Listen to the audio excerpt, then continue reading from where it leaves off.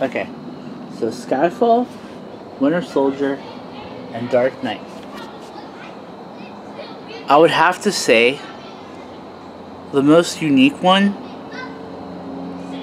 would be Captain America: The Winter Soldier.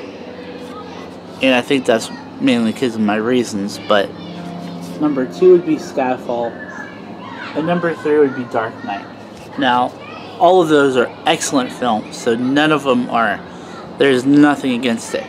It's just that that's how I would rate them in the comparison, because they're all pretty much the same movie. They really are.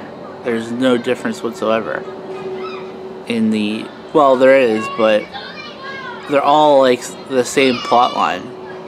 The hero is considered the villain, and the rest of the world is looking for them to destroy.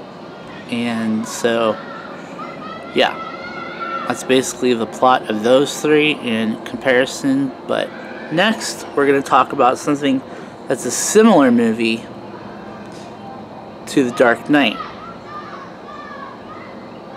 which is Iron Man.